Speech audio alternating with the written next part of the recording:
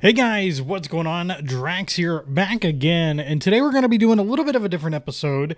Today I want to start like a weekly series with you guys where I go through and I read some of your comments and questions on my channel. I want to drive a little bit more interaction on my channel, and you guys are the perfect spot to do that. You guys are absolutely awesome people, and you leave a lot of really amazing comments and stuff like that. So I thought it would be best to go ahead and do this with you guys here today.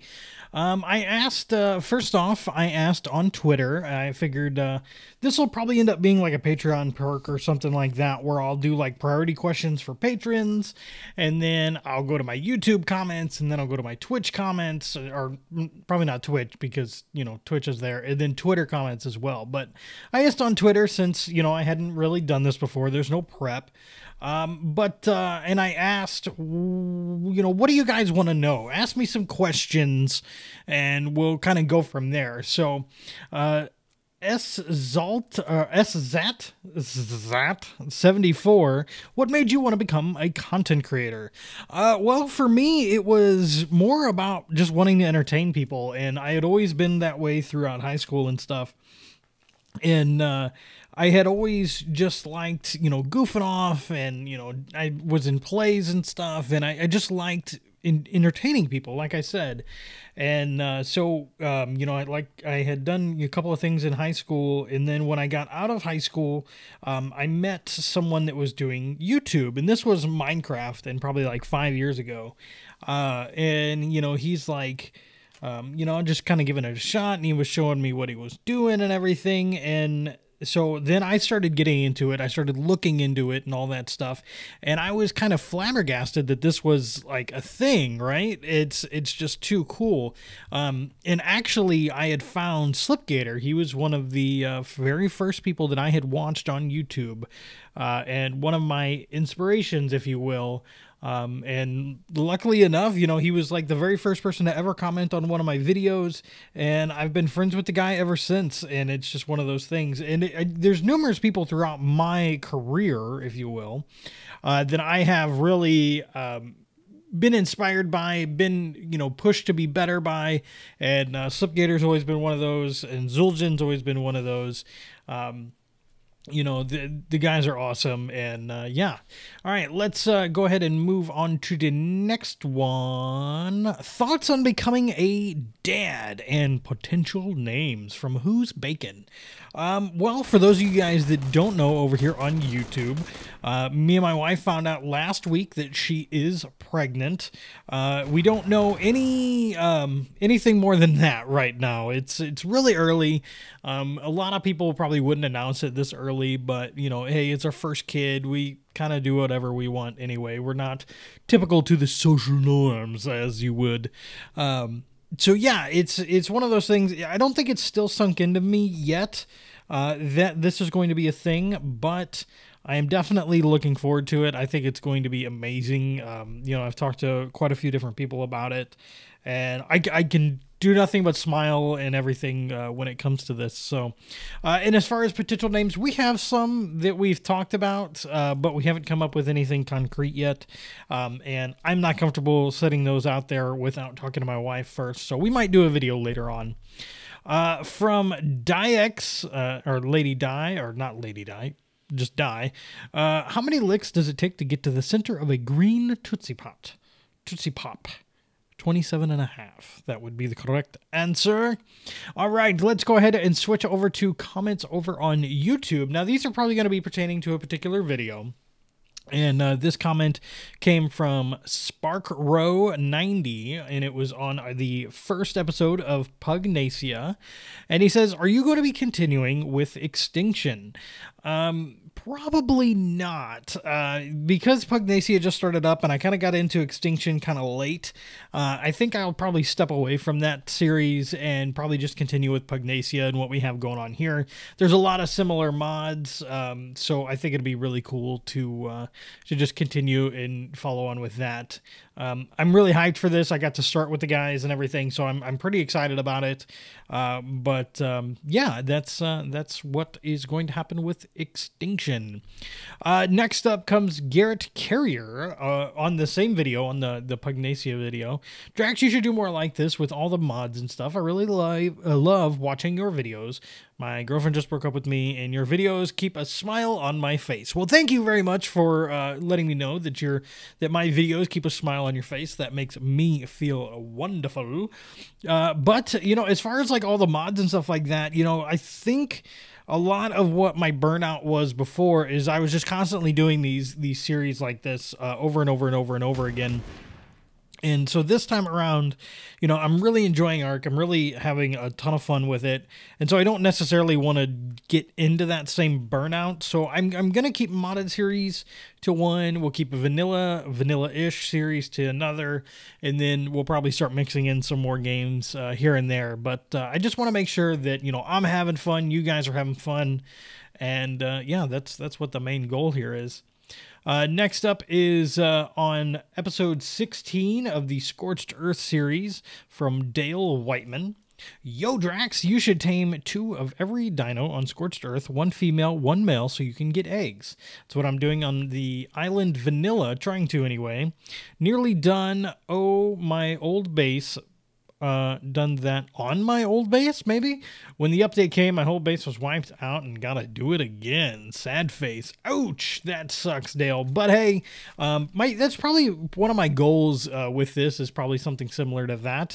Though I don't really need kibble because of a lot of our rates on our server are like really high, and you know, because we're YouTube content creators, you know, we don't want to spend 3 days making one video just taming a Rex or a Bronto or something.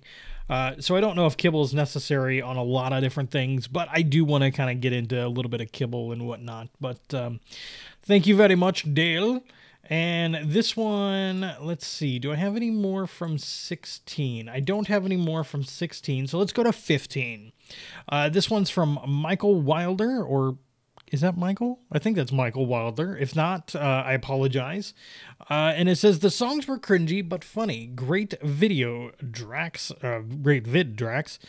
Thank you. If you guys don't know this, I sing a lot. If you guys come over to my Twitch streams, I sing all the time. And it's not like I'm actually a good singer or anything like that.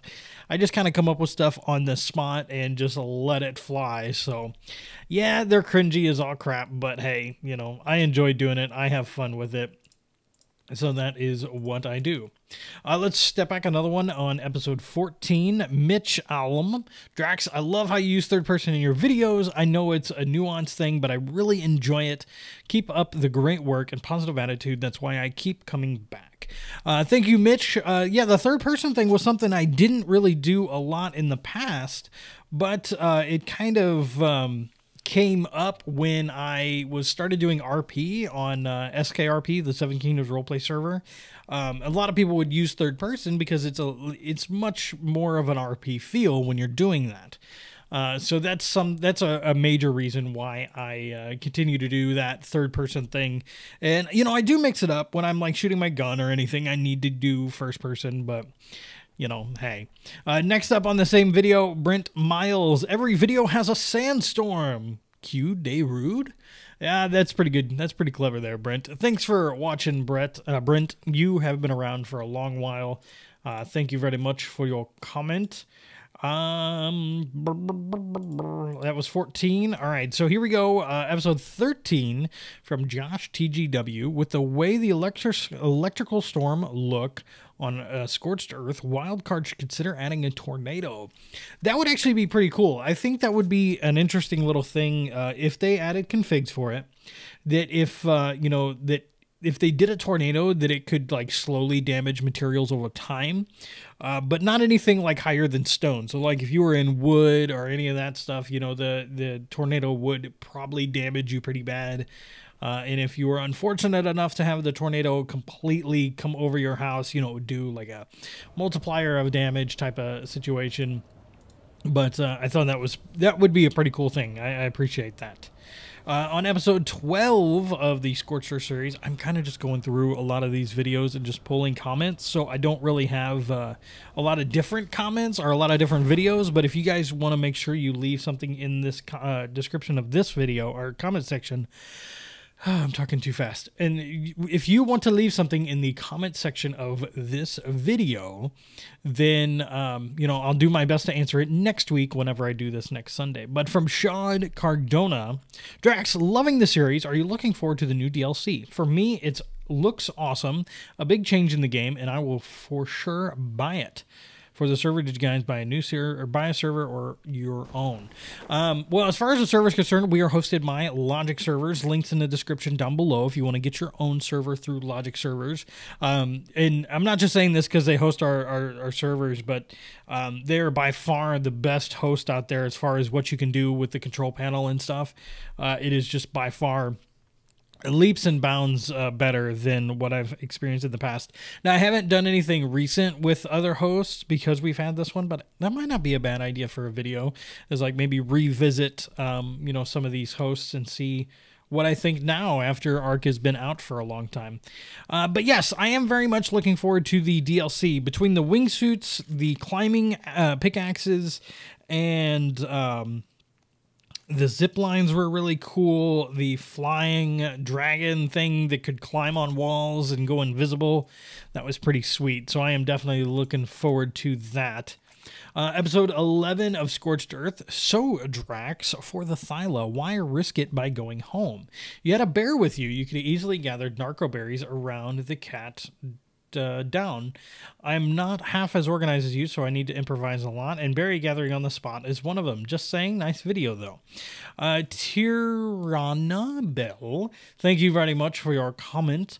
Really, I might have forgot that the bear could harvest berries. Maybe just a little bit. Yeah, it's one of those things that I get it in my head that I need to do something, and I forget about the other options.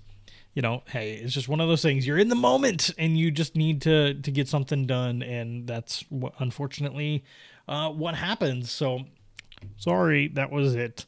So yeah, that is the commenting on comments, commentary. I don't know what I'm gonna call this. You'll probably see it in the title. Thank you guys so much for watching the videos and coming back. If you guys haven't already, make sure you subscribe.